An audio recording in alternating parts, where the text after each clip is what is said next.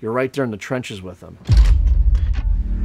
To be right in front of these guys when the hits are happening, it's awesome. Any kind of job, business you're in, relationships are everything. You gotta love what you're doing, and I think we all do. Well, there goes Chad. I don't know Chad. Equipment guy. Those are your commanders. He's our leader. I follow his lead. That's the cool thing about our job. We're part of the team. We have no room for error. Got a hole there. We can't forget one jersey. If we brought 1,000 of them, it doesn't matter if we forget one. There's a great deal of problem solving in this job. You take this off. I don't think you could do this job if you didn't really have a passion for it. We're ready to go. We're traveling every game with the team. Quick trips, quick turnarounds. It's absolutely spectacular.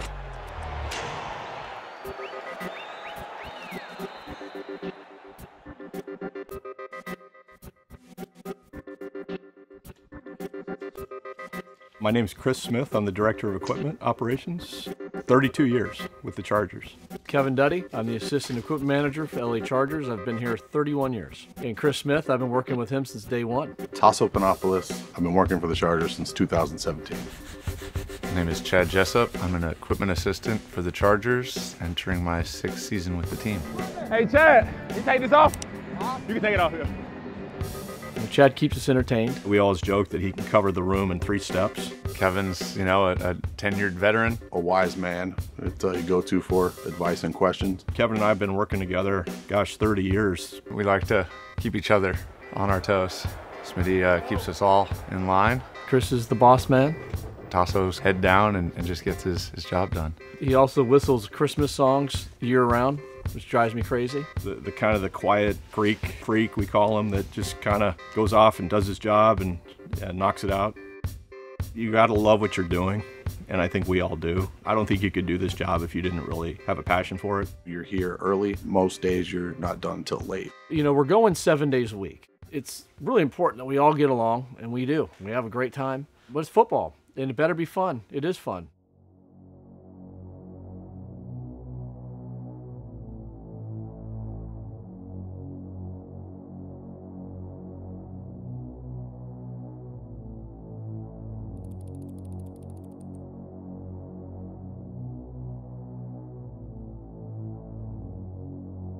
We're traveling every game with the team. Quick trips, quick turnarounds. You're going to NFL stadiums in different cities. It's very exciting. The prep begins the minute the game ends the previous week. As soon as our game was over Sunday night, we begin the process of separating out the dirty from the clean, washing the dirty. We meet the trucks here at the facility. Everything comes off. All the player bags will go into the locker room, and inside the player bags is their helmet, cleats, shoulder pads, knee and thigh pads. We're in the locker room unpacking the player bags. Kevin and Chris are back here organizing, separating that laundry further, getting it washed, getting it thrown in. And then we start washing the uniforms in-house, getting the stains out. Looking for any potential tears, stains, or blemishes on the graphic. And if we find them, like here we found a pretty heavily stained pair of pants that didn't come out in the wash, we'll just set it aside. You can't mess with the logo. So when you see this, it's instantly, I gotta replace those. Can't fix it, so those are done. This right here, that's from the Bears face mask. Get that stuff off. You found any that need repairs yet? Joey has a small one. After the jerseys have been washed, we get our hands in them. We just kind of go through every jersey and every pair of pants to make sure there's no loose threads or any holes in them. And I mean, these guys are out in the field hitting each other pretty hard, so you're gonna have tears every week in these jerseys. Got a hole there. Gotta repair that. If we don't, it's gonna get a lot bigger. And what's gonna happen here is we're gonna have our seamstress come over, pick them up, sew them up, and get them ready for the next game. We are wearing the same color jersey in New York that we wore last Sunday night against the Bears. That makes it a little harder because you've got to not only get those clean, but you got to replace the jerseys that were traded. And that's a new thing in the NFL in the last 10 years, that players trade their jerseys. And now we're gonna go through, basically do a roll call to see what jerseys we have remaining from the game yesterday. 31.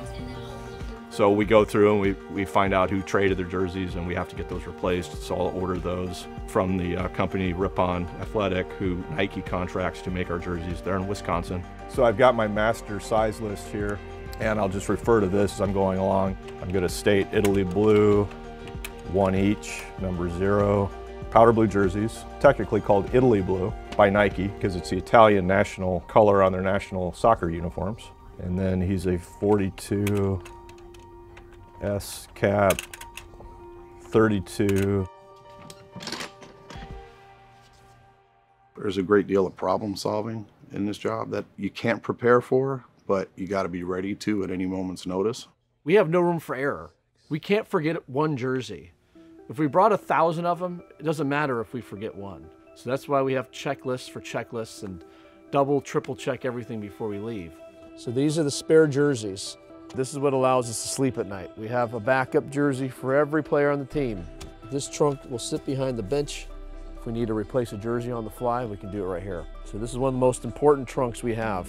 You can do it on an individual player basis too. How can we help this player, succeed by making sure his equipment's perfect and fits right, his gloves grip good, all that stuff. The jersey is a big thing. It's a really big part of the game day uniform. Some players, they are fine with they put it on and they're good.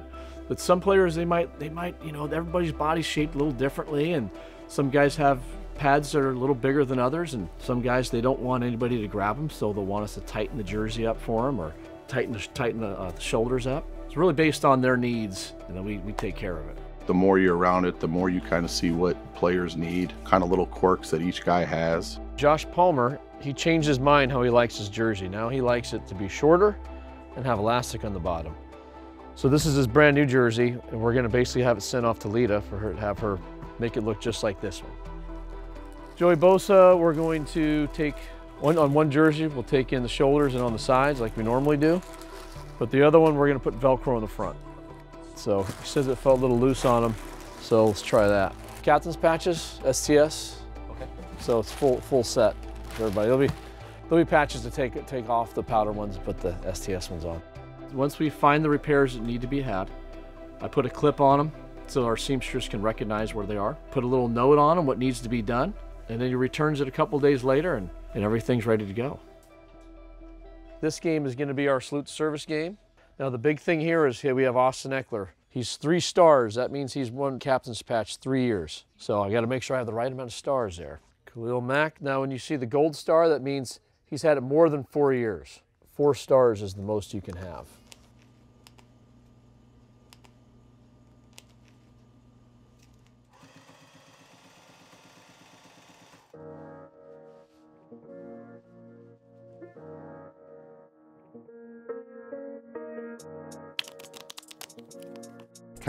It's a fun to be back here and just kind of not zone out, but just kind of my little corner back here. These balls are being made for this week for the game to replenish and prepare so that we have 24 balls going into New York. 12 game balls, 12 backups for each game. Tried to kind of like ballpark it. I think anywhere from 45 minutes to an hour of prep time goes into each football. It takes 7 minutes to remove the mud alone from the football. It'd be a great time-lapse video.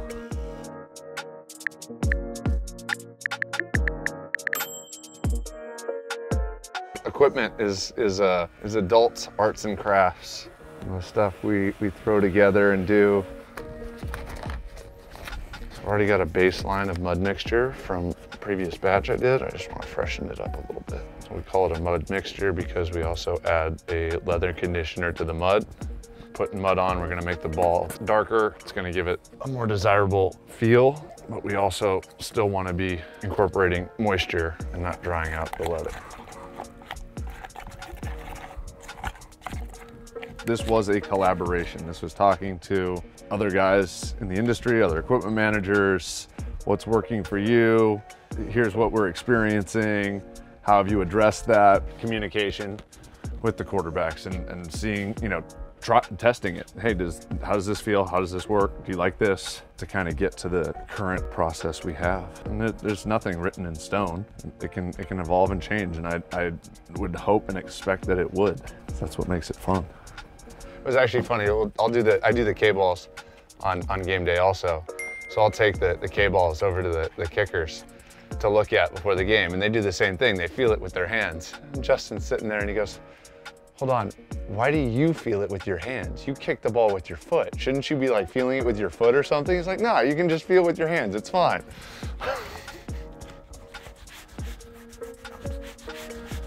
I've never thought of myself as particularly artistic, but it has been pointed out to me a few times that this is an art form. Yeah, that's some of the contrast right there. You've got, I mean, that's everything except for mud right there. Now mud, and then this is after mud. I always thought it was a really unique process. I always like the transformation. When you see how the ball starts and the finished product, it's pretty amazing, the amount of work that goes into to the footballs you see on Sunday.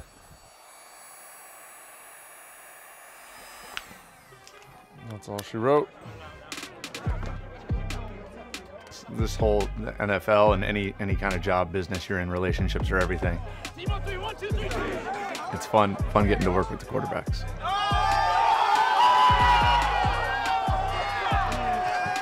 Those are your commanders, and he's our leader, and I follow his lead. Where'd he go?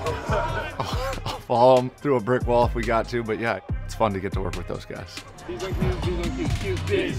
I started as a student manager at Mission Viejo High School, and then even after I had graduated in 2009, kind of stayed on with the team as a grad assistant for a high school team, which is somewhat untraditional, but when you're talking about Mission Viejo High School football, one of the top ranked high school football teams in the country, there's a long list of high school football players that end up playing in the NFL from Mission Viejo, and it's fun to be part of that tradition. Well, there goes Chad. Look at Chad. I don't know Chad. Equipment guy. He was our equipment guy at Mission Viejo High School, home of the Diablos. He was with Dallas for a bit when I was there, Dak's rookie year, and now he's here. We're ready to go. We're ready to go. Chad's the quarterback guy. They went to high school together. Mark knows he works for the Chargers, so he's looking for a time where he can pump him up. I guess he kind of had like a little slip up in the broadcast booth where he saw his buddy and said, hey, there's Chad. I know that guy. It was very genuine. It was a very genuine moment. It was kind of fun, and yeah, I sent him a text and thanked him for putting my phone on fire.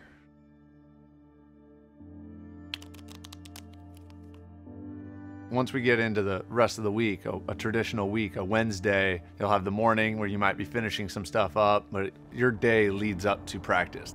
That is the biggest part of our day, is going out there and supporting the coaches and players so we can have an efficient practice. It's nice just to like have that peace and quiet in the morning, listen to music or whatever. The biggest part of this job is just like stacking things in a way that it's easy for me to grab and go, and it's very organized. Probably more like organized chaos, but it's organized. Every day I'll set up the field, so that kind of entails like all the ball bags for position groups, all the equipment, the sleds. The first few weeks I was making like notes in my room, just like making all these like just diagrams so I can remember everything. You want to be as efficient as possible. Gotten it down to where I'm out here maybe an hour and a half. Whatever week it is now, it's already a habit now. So once you have it down, it's like kind of therapeutic just to like have this system and just do it. Practice just is so like go, go, go. And anything I can do to help, if it's all right there for them, that means I'm doing a good job.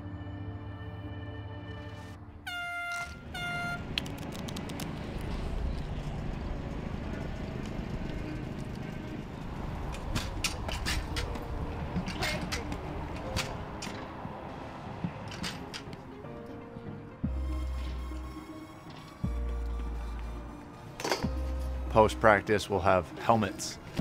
Guys will finish with their pads, take them off. Bring all the helmets back here, and that's cleaning.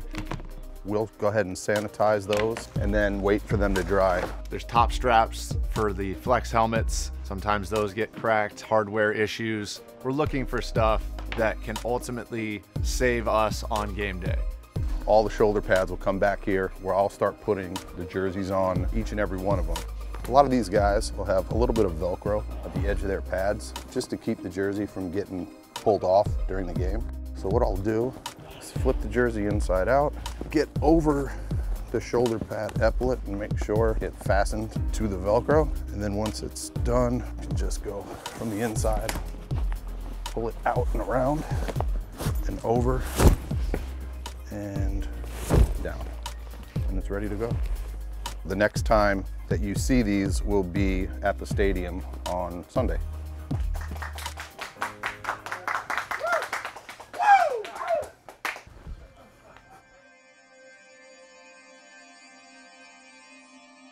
As soon as practice is over on Saturday, the players will each have a bag in front of their locker. They'll pack their own helmet, shoulder pads, and cleats. We're scanning through it, making sure all the equipment's in there, helmet, shoulder pads, knee and thigh pads, those are the essentials.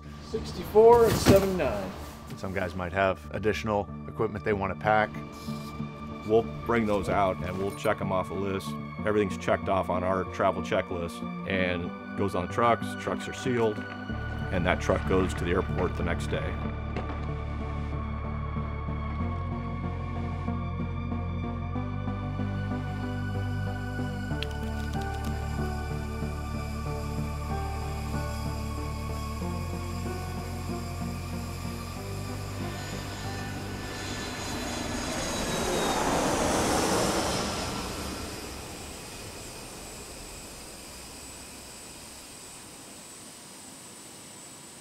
Every stadium on the road is different, and every locker room is different.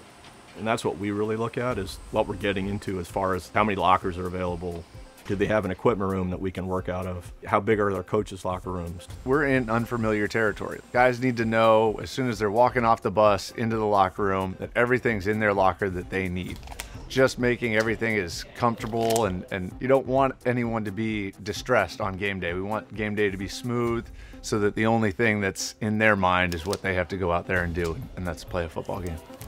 Kevin Duddy will get the locker room diagram from the other team that week prior to the road trip. And I'm going to go through that locker room diagram. I'm going to figure out where each player is going to dress, where his locker is going to be located. So in that diagram, I'll write in, all right, Justin Herbert's going to be in this locker over here. Joey Bosa will be in this locker room over here. And he'll plug everything in before we even get there. I'll put them in order in a book of the order they're going to be in the locker room. And so when we arrive in New York, it's going to be a quick process. I will come with the truck. Everything gets unloaded. So by the time the truck gets to the stadium, the names are already up and we can just, boom, move right in. When we get there, we want to just be able to put up names and go. Hanging the uniforms for tomorrow's game. Hang them so when the players walk in the locker room, they see them. So on this side, they'll be on the right side. This side of the room will be on the left side. Processes that we do at home that they're used to, we try to incorporate that into the road stadium as much as possible. Just testing to make sure both speakers are working. There we go. Block the field, make sure the signal's clean. Test, test. 1, 2, 3, 4, 5, 6. 7, 8, 9, 10. Test, test. 1, 2, 3, 4, 5, 6, 7, 8, 9,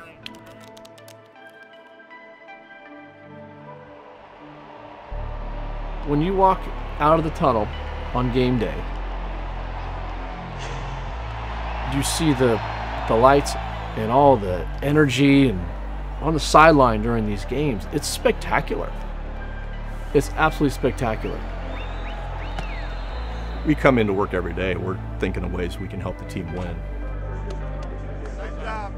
And here we go, Darius Davis. That's the cool thing about our job, is we're part of the team. 35-40, turn on the Jets, Darius. We can really help the team win if we have the equipment dialed in the right way. Touchdown, Chargers. And to be right in front of these guys when the hits are happening, the bad times happen and the good times happen, you're right there in the trenches with them. I mean, hey, it's fun. We go to practice, we're running around on the field. Sometimes we got to remind ourselves that we're working in football, and it's not just football, it's professional football. It's awesome.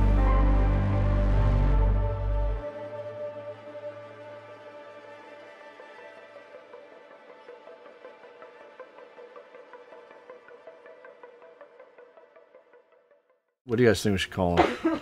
How about the keeper of laundry? Keeper of laundry, yeah. And he takes gifts of jewelry over the years. That's actually the one that Simi Fehoko gave him last week, and he scored his first touchdown in the NFL. So there you have it.